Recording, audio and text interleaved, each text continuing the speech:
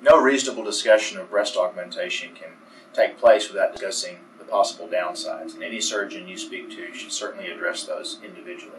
So the first one I'll talk about is infection, which is very rare because antibiotics are given prior to the surgery and for several days afterwards with a foreign implant. So typically infection is a very, very low risk. In fact, we don't usually see it ever in breast augmentation, and so I think that is one of those things you should not have too much concern about. Bleeding is another issue that's very, very unlikely to occur because the new techniques are very clear. The dissection, or the creation of the space for the implant, is done very precisely with an electrocautery, which basically seals any blood vessels as you create the space. Many times you lose not even a thimble or a small amount of blood with the entire procedure. And many times there's hardly any bruising because you don't lose much blood. And this, of course, leads to a much quicker recovery. So bleeding is a very uncommon issue. It certainly can happen, but it's very unlikely in these new techniques that we use today. So what are some of the other complications? Well, the one that we have the most concern with, because we don't completely understand why it occurs, is something called capsular contracture. It's also known in the lay press as hardening of the breast. Let me tell you a little bit about that. When you put a foreign substance in the body, whether it's a breast implant or a pacemaker or a knee joint, or if you get a splinter in your finger, the body creates a wall around that foreign substance. It's a 100% normal response of our bodies to create a wall around that foreign substance.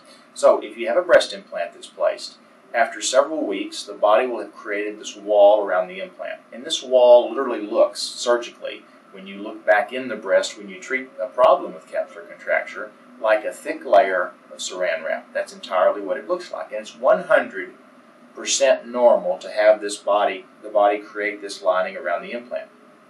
What's not normal is statistically in 20 out of 100 women, 1 out of 5, this wall that's created around the implant tightens or squeezes the breast. And the breast is in variable forms of being harder or firmer than you want it to be. Now, out of those 20 women that statistically have this capsular contracture or slight hardening of the breast, where the breast feels firmer, and again, the implant's not hard, the body's just squeezing it, only 15 out of those 20 that get it need surgery. It's not a health issue, it's a completely cosmetic issue. So you may be in our exam room and we're examining you for your 1-year follow-up, and typically if this capsular contracture occurs, it happens in the first year. But you're in the exam room for a routine follow-up and we examine you and we notice that one breast doesn't move as softly as the other. Well, that may be in our classification a mild contracture. And we look at you and you look at us and we say we'll see you in a year because there's nothing to do for it.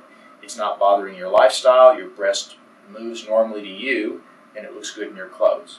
Well, let's focus on the 5 out of the 20 out of the 100. So 5 out of 100 statistically that have a contracture that's a little more severe. It may make the breast so firm that you don't feel like it feels normal. It could be a little painful. It could contort your breast in a different direction that makes it look out of sync in your clothes, and you don't want to live with it. So how do you fix that?